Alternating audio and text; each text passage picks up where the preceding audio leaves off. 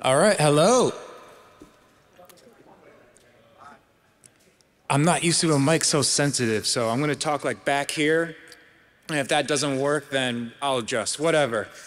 This is Xiaomi the Money, our Toronto Pwn2Own 2023 exploit and behind the scenes story. What this talk is about is our hack against the Xiaomi 13 Pro, which includes the full exploit chain that we used and also issues encountered during the research itself. And then we're going to cover what happened during the Pwn2Own competition itself. And for a little bit of background on who we are, I'm Gannon. I'm a principal security consultant at NCC Group, and I usually focus on hacking mobile shit. This is Ilyes. At the time of the competition, he was also part of NCC Group. He is a veteran Android malware reverse engineer, and this was his first time competing at Pwn2Own. So we got first time Pwn2Own, first time DEF CON. This is his first time in the US. This is a lot of stuff for this guy right here. So a little bit about us. So it was in 2023 of last year. It was around May. Ilyes was looking to do Pwn2Own. For those of you that don't know what Pwn2Own is, it is a zero-day competition where you try to hack some devices and some prize money involved. And Ilyes was looking to do Pwn2Own last year for his first time. And so he started researching previous vulnerabilities, previous competitions to see what that was like. And then he came across my name because I've done exploits, I've done previous attempts at Pwn2Own, and he realized, oh shit, I work at the same company as Gannon. I'm gonna reach out to him. So it was like May of last year, we get together, we talk over Teams, and we discuss what we want to hack. And we decided to hack the Samsung Galaxy S23. So that was as of May last, hi Will, I didn't see you there. So that was May of last year. And then July of last year, ZDI announces their list of devices. And as you can see on the screen, it includes the Xiaomi 13 Pro. So the thing about the Xiaomi 13 Pro though is that the Xiaomi devices has not been a target of Pwn2Own since 2020, the COVID pandemic. And him and I got together again and we were like, oh, this sounds interesting. Maybe we should try to hack this new device, or we should try to stick with Samsung Galaxy S23. And the thing about our discussions at the time is that we were discussing this on July 13th of last year when the devices were announced. And as I said, we were thinking about Samsung Galaxy S23, but I have a history with Samsung at this point.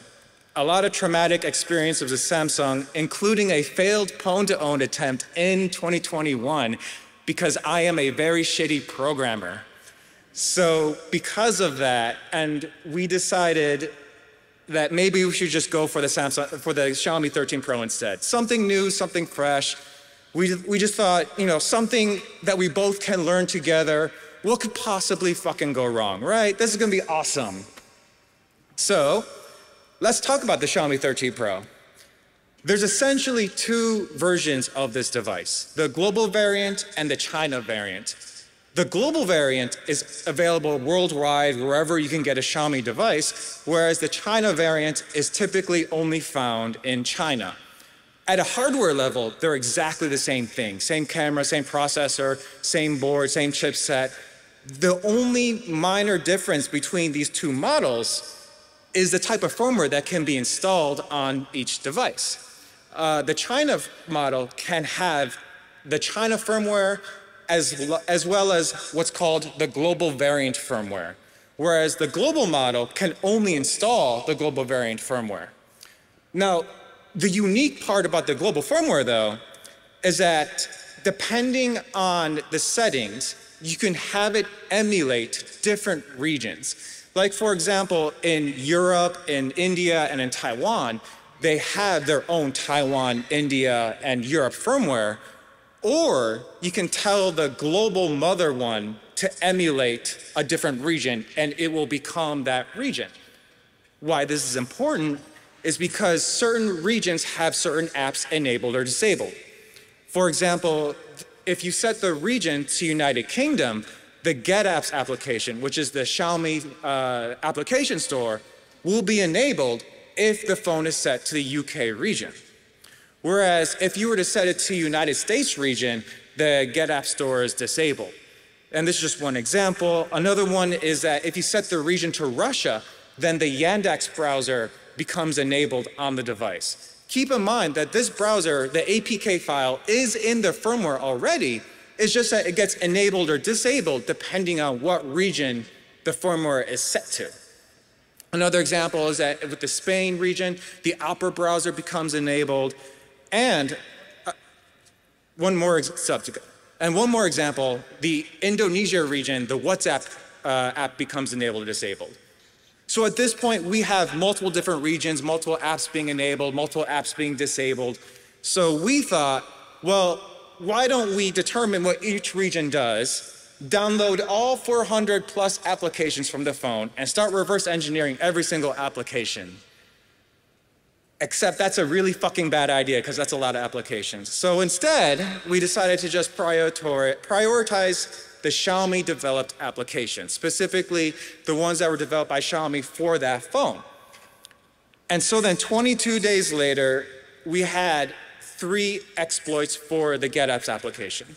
And this is where Ilyes is going to talk about them real quick. Hey everyone, I'm going to be talking about the app we exploited. So we found 3 different exploits in the GetApps application. This application is also what we ended up exploiting at Pwn2Own. So we found 3 different ways to force install application, and the attack scenario is the following. Tapping a malicious hyperlink in the web browser would result in automatically install any application available on the GetApp store without user consent. 2 of the methods were unfortunately patched before the competition, and I'm going to show here the exploit code of those 2 patch exploits. So here's the first one that was used to install WhatsApp automatically. On the first screenshot, you can see the browsable intent code. And if you've never created a browsable intent hyperlink before, we've also put the Java code, which does the exact same thing. And there is an ID equal com.whatsapp parameter in there, and that's what could be used to install any application available in GetApps. Here's the second patch exploit. On the left, you can see the browsable intent code, and again, on the right, you can see the Java code, which does the exact same thing. It's a lot chunkier, as you can see, and if you base64 decode that string, you'll be able to see the WhatsApp package name in there. Before we can get into the third exploit, we need to talk a little bit about WebView in GetApps. GetApps had a WebView which contained a JavaScript interface. And for non-Android people, this means that JavaScript could be used to execute a set of Java functions defined in the application. It's defined in the JavaScript interface class. And some of those JavaScript interface functions were benign, like showToast functions, which literally just shows a toast, as you can see in the screenshot. But there are 2 interesting functions there for us for Pwn2Own. The install function, which installs any application available on the GetApp store without user consent, and the open app functions, which opens any specific application, again, without user consent. And this web view is obviously dangerous, and Xiaomi knows it. So they implemented some protection to ensure that attackers cannot arbitrarily open this web view and execute any of those JavaScript interface functions. And one of those protections was that whatever URL being loaded in the web view must be a valid URL. And by valid, I mean that it either starts with the HTTPS protocol, and the domain should belong to a defined set of whitelisted domains. All of them were owned by Xiaomi. And the other valid URL should start with the file protocol, and the file should be located in the GitHub private directory. GitHub private directory names was always web-res some random numbers. So now we had a new plan. First, we can launch the web view and load a valid URL. Second, inject some custom JavaScript code into the web view, possibly through cross-site scripting. Third, having the JavaScript code execute the two JavaScript interface functions mentioned before. And fourth, get remote code execution. Okay, step one. To launch the web view, we use the activity called join activity. This activity could be launched via browsable intent. Again, this means that this activity could be launched via a hyperlink in a website. And it was also really simple to tell join activity what URL we wanted to load in the web view. It was just a get parameter called URL. This is the proof of concept which launched join activity and loaded the file detail.html that was in the GitHub's private folder. That detail.html is pretty blank, as you can see on the screenshot, but that's just because we didn't give him the application's data to use. So now step one is done. Let's move on to step two. We had two options to inject custom JavaScript.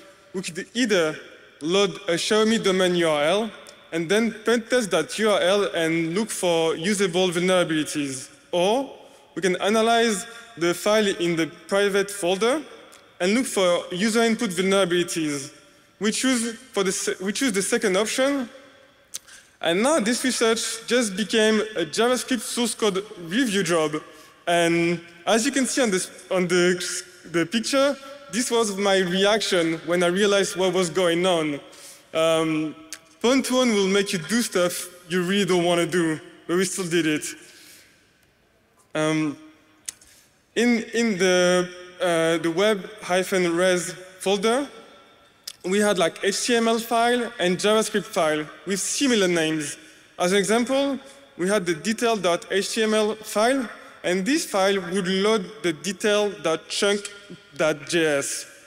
Some JavaScript file would accept user input via get parameters, but also all of those JavaScript files had a built-in function to filter out any cross-site scripting payloads.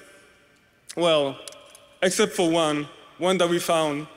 There was a file called integral dialog page.chunk.js, which failed to sanitize cross-site scripting payloads in one specific area. So let's try to get a DOM XSS payload working in this file. This was the initial payload that was used for testing. On the right, you can see the decoded version of it.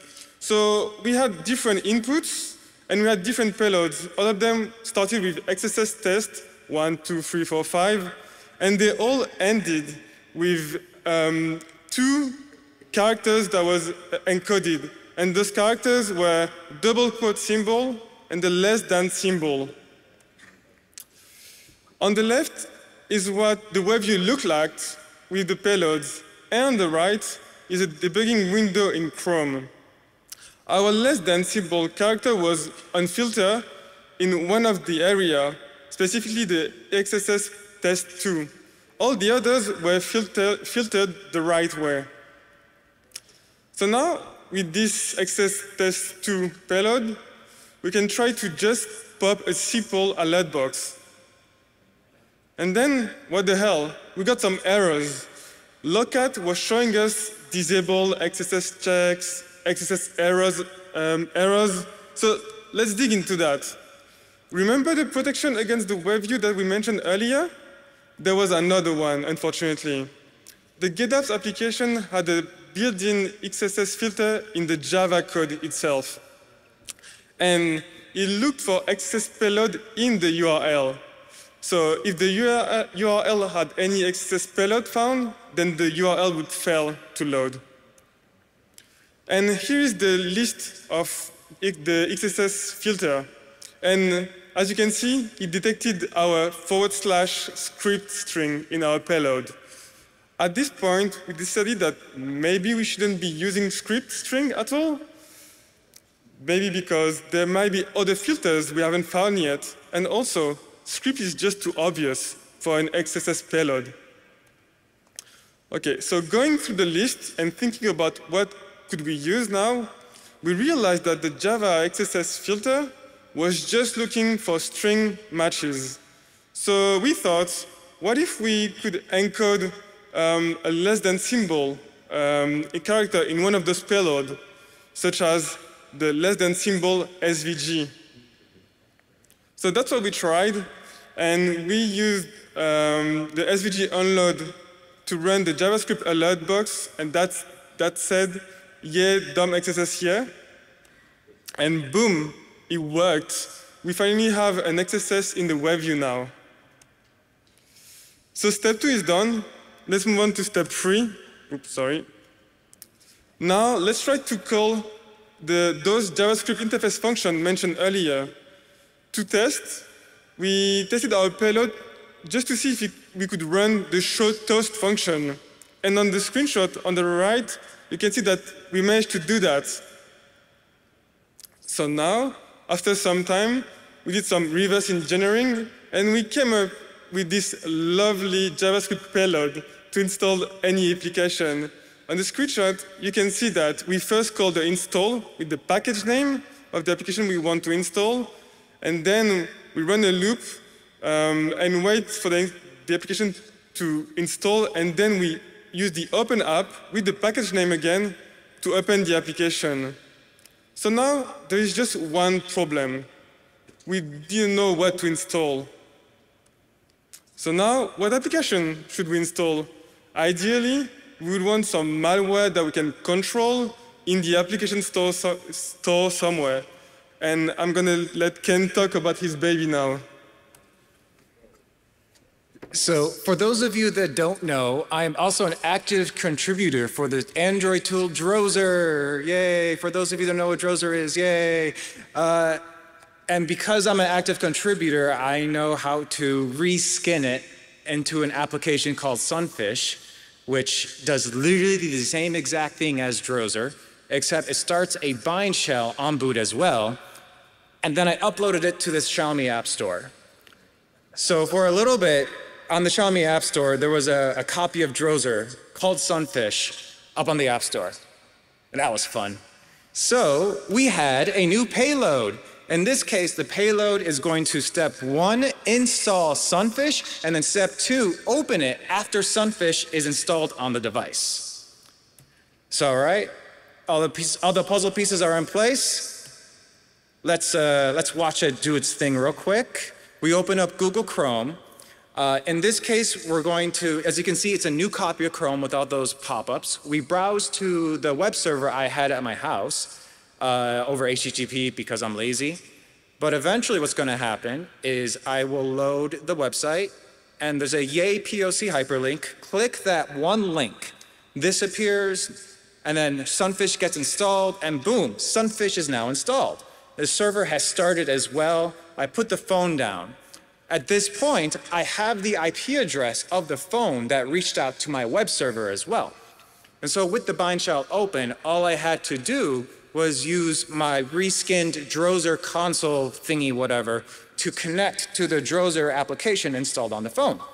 And then per the rules of Pwn2Own, as long as you get RCE on the device, that is good enough, including just RCE as a single application. So in this case, I'm running ID and who am I as Sunfish. There we go. One click to RCE. Yay! So we got RCE. All the steps are done. And like I said, that was only 22 days later.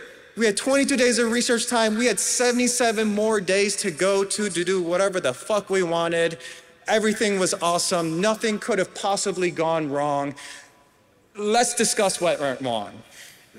So, late August of 2023, Xiaomi made changes to their GetApp server. Specifically, one of the changes that they made was that the install parameter, the install function that we were using, now required a shit ton more code. Our payload was now chonky as fuck. But wait, there's more.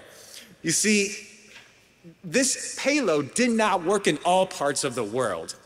So for a little bit of background, last year and around August, late August 2023, I went on vacation to Japan and the Philippines.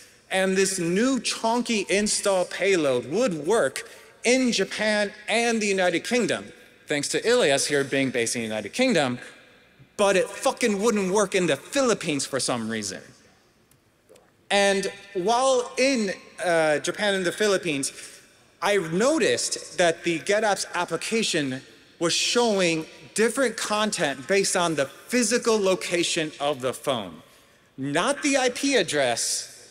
I'm talking about doing a factory reset, and you go factory reset, you go through the whole setup, the cell phone signal is now enabled on the phone, and for some reason, after you do a factory reset and you go through initial setup, there was stuff on the in the GetApps store that was exclusive to that one region. And what I also realized at the time, or as we were doing like research, like figuring out what is going on, VPN did not affect this. The reason I was talking about factory reset is because during Pwn2Own specifically, they typically factory reset their phone before every single entry goes up. And so then during a factory reset process, the cell phone signal antenna is enabled. So we wanted to mimic that. And we realized that just really weird stuff was happening with the GetApp store depending on where I was in Japan and the Philippines. And so then after looking at the developer documentation and looking at the developer portal I had access to since I uploaded Sunfish to their app store, I realized that there were some places that were launched. For example, GetApps was not launched in the US, UK, and Japan, but it was launched in the Philippines.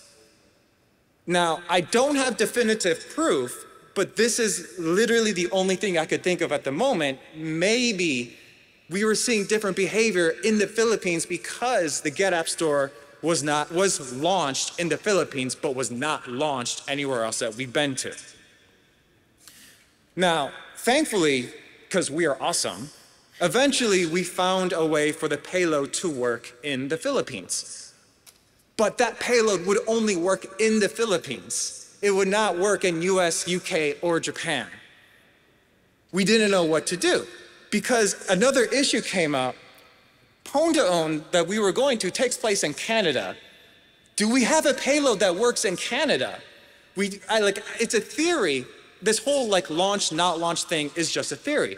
And technically, GetApps was not launched in Canada. So maybe our GetApps, our non-launch payload would work in Canada. We're not entirely sure. It'd be nice to confirm.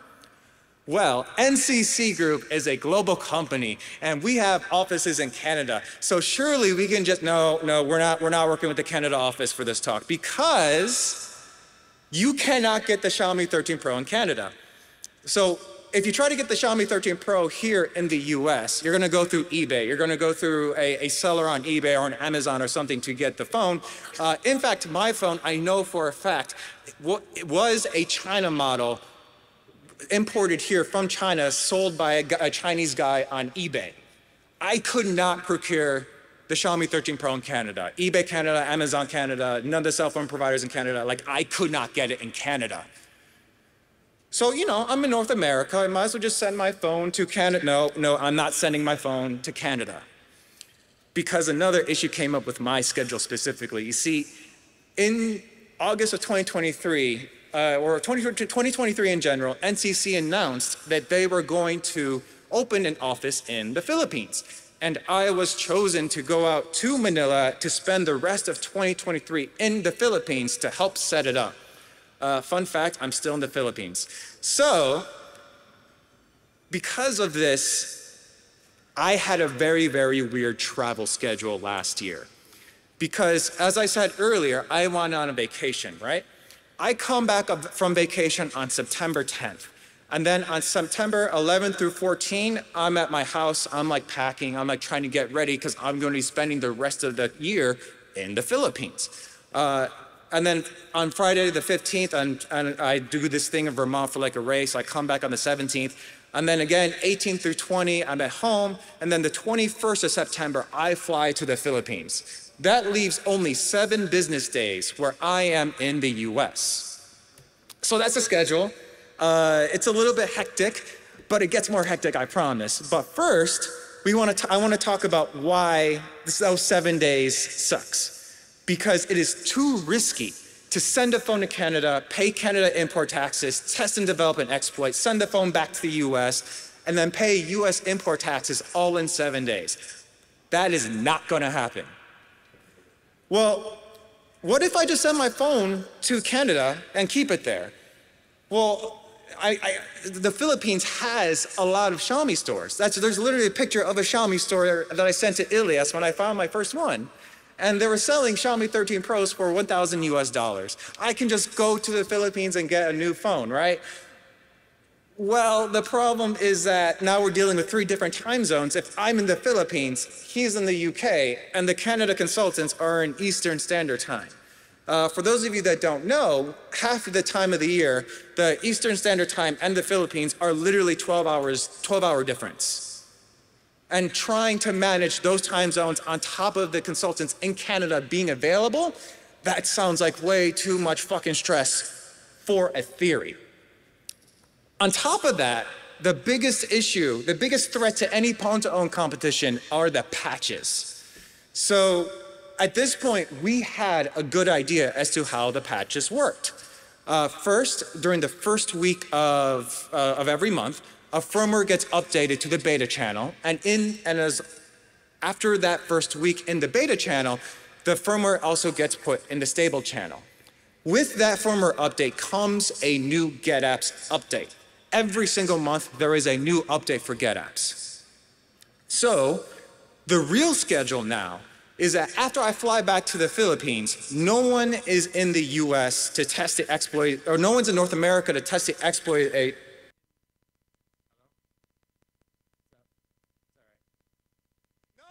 Hey, you what? No one is. Hello? Hello? Hello? Hello? Yay? Yay? Yay? If I try all right. No one's in North America. Hey, we're back. Yay. All right. Yeah, like I said, no one's in here in North America to test stuff, and we have a new patch coming out sometime, supposedly October 9th, right? I really, really want to test this theory, though. I really, really do, because here's the thing. We think that Canada is a non-launched region, right? Just like with UK and US and Japan.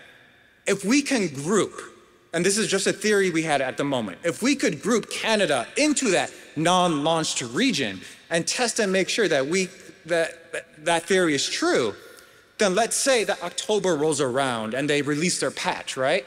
All we would need is Ilyes here to test his exploit in the UK. And if it works, then in theory, it should work in the US, in Japan, and in Canada. So earlier I mentioned that it costs $1,000 US to buy a new phone. Another thing that costs $1,000 US is to go to Canada, literally for a day, literally hang out in the Marriott Hotel at Toronto Airport and test the exploit, and then fly back the next day. So that's what I did. Let's see, on September 17, I fly back for my race. On September 18, I fly back to Toronto to test the exploit. On September 19, I fly back home. And then on September 21, I fly to Manila. So many miles.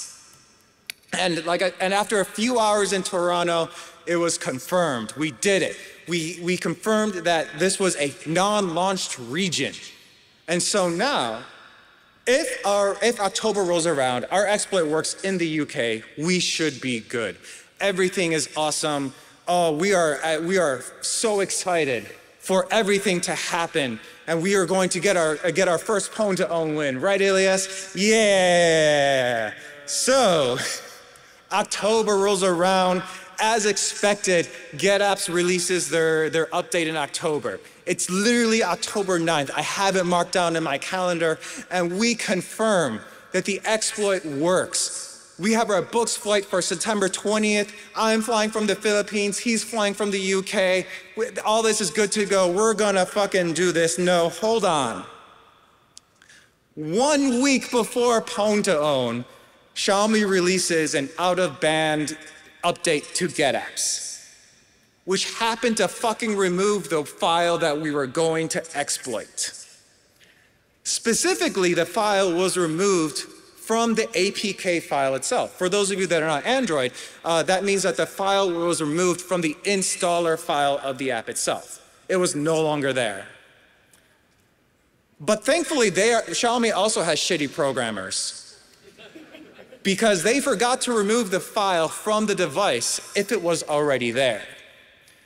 So in theory, assuming that we show up to Pwn2Own and we're one of the first few people to hack the phone, and like I said earlier, ZDI usually factory resets the target device per competition. They usually have multiple devices. So as long as we could hack one of the initial devices before they factory reset it again, it's a dice roll, but there's still a chance. We still follow through. We still decide, okay, this is not that big a deal. Let's fucking do this. So we fly out to Canada. It is now October 20th. Him and I are both on our flights. Literally while I'm on the plane, and the Saturday before Pwn2Own, there is another GetApps update. Now, this is the most interesting part, because they introduced a new thing in GetApps where they can modify what files are on the device using Google Firebase, which is really, really cool. And for some reason, they pushed our file back to the device. Like if you went in and manually removed the file that we were going to exploit, they just pushed it back for us. That's so fucking convenient. Thank you, Xiaomi. Except they added one more thing. So we were going to exploit the activity, join activity, as Ilyes said. But they happened to add code to that one activity where if the intent came from any of these 4 browsers, the Xiaomi browser, the Android HTML viewer, the Android NFC, or Google fucking Chrome, then join activity will not launch. What the fuck, Xiaomi? As you all saw in my video earlier, we use specifically Google Chrome. There's no other browsers on this phone that we can use. Except there is, because if you set the region to Spain, the Opera browser is enabled on the phone. So technically, we had an exploit for the country of Spain specifically, which is still technically a 0-day, because now it's a 0-day in Spain. So we told ZDI this. We told them, hey, Xiaomi is doing some shitty stuff, but Spain. And ZDI goes, Spain. And we're good to go. All right, we dodged another bullet. We can do this. We can hack a Xiaomi 13 Pro. The first day of the competition, Xiaomi starts disabling the ability to install apps from their app store. Now, I don't know if this was a global thing. I genuinely don't know. I don't talk to many Xiaomi users. After this, I don't want to. But at the very least, the people in Toronto area that were also going to hack the Xiaomi 13 Pro, they corroborated it. They all saw the same issue that we saw. It was a hit or miss whether an application would install. It was like a 20% chance that we could install an application. And they killed my boy. This genuinely hurt. That I could not install Sunfish at all. It was a 0% success rate. So on that day, there was 2 teams that were supposed to go and hack the Xiaomi 13 Pro. It was us at NCC Group, and it was the awesome people at Team Viatel. Team Viatel went first, we went second. We discussed with ZDI what happened, and we're like, what the fuck do we do? Oh wait, can we please just install one random app from the App Store? And they go, okay. And we did. We did it. Technically that works because we showed ZDI that we had malware up on the App Store. ZDI already heard from other contestants around the area that Xiaomi was doing something very funky with their App Store, and they're like, fine, good enough. So Team Viatel managed to install Discord, and we installed No Pix, Color by Number, and Pixel.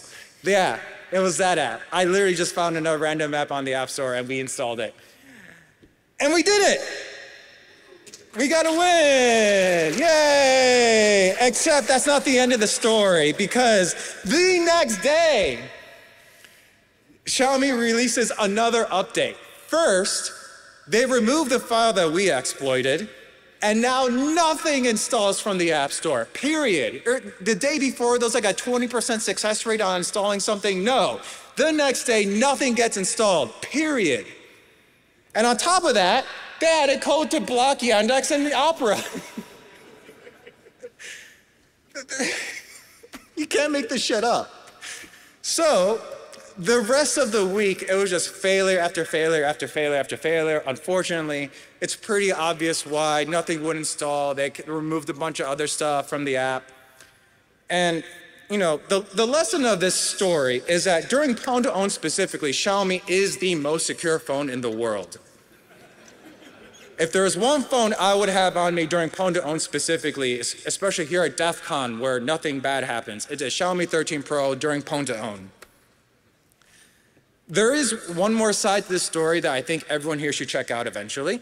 My friend Maxploit, who was also a competitor last year at Pwn2Own, he says, and I quote, "Props to the Xiaomi crew who proved you can patch RCE bugs completely remotely in only a few hours and also break your flagship device across the country as long as you're doing it to be a dick. Not because you actually care about fixing things." If you guys want, he actually talked earlier this year at OffensiveCon about his side of the story as well as his exploit. I do recommend you all check it out. It's also a fun time. So after Pwn2Own, what happened?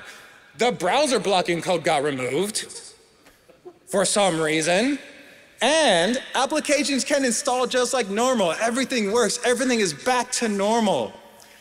Now, both us and Team Viatel never got credit from Xiaomi. Usually with a vendor, they're like, hey, we want to acknowledge so-and-so working together with ZDI to do so-and-so. No, they said, fuck you, we don't want to acknowledge you.